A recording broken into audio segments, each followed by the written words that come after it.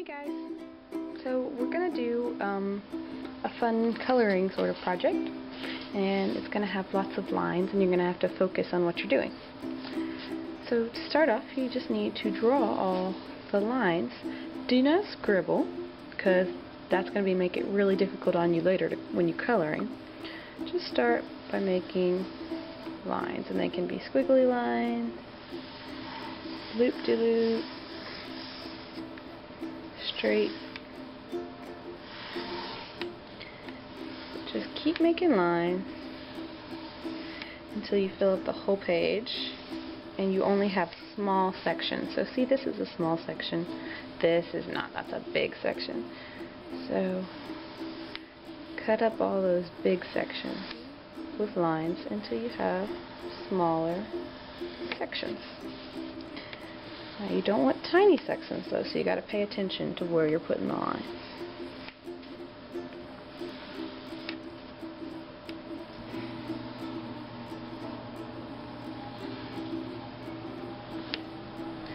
That's a tiny section. I'll have to be careful when I color that one.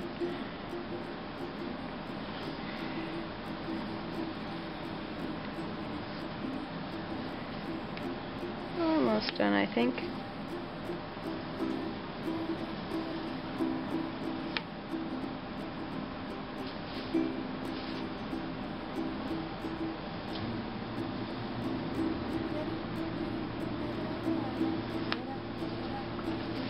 Okay, I've filled it up with all kinds of lines, and now I can take my Sharpie and trace the lines.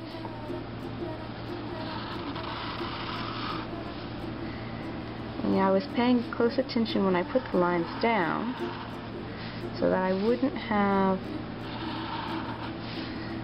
things on top of each other exactly the same way, or lines all scribbled. As you can see, I'm just tracing over the lines I made. Now I finished doing that, and then erase my pencil lines. So let me get an eraser, and I'll just do this top corner to show you guys. So after the pencil lines are erased, carefully, remember, if you don't hold it right and you try to erase, it'll bunch up. So remember, hold your hand like an L and just erase exactly where you're focusing on. Don't try to erase all big and crazy. So now this is going to be a marker project. We're going to use all our markers, and it's going to be a good project to help us figure out what markers work and what markers don't. So you could take a marker, decide what section you're going to color, and color it in. This is a focusing project so that you do not leave any white spaces, not even a little, because it's all about coloring in these little sections. If you leave any little section even a little bit white, it's not going to look good. So you could even go over the color when you're done.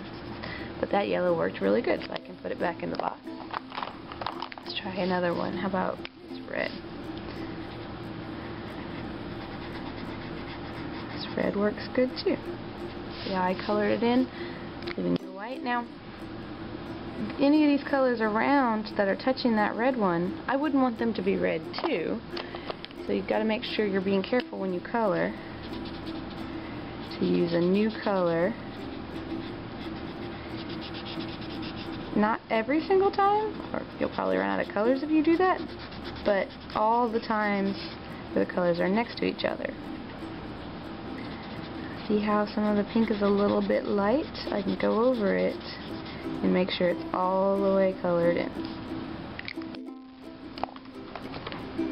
See, how about this? Yeah.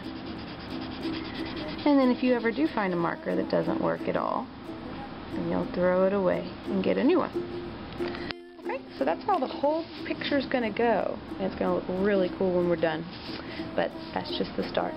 Okay guys, have fun.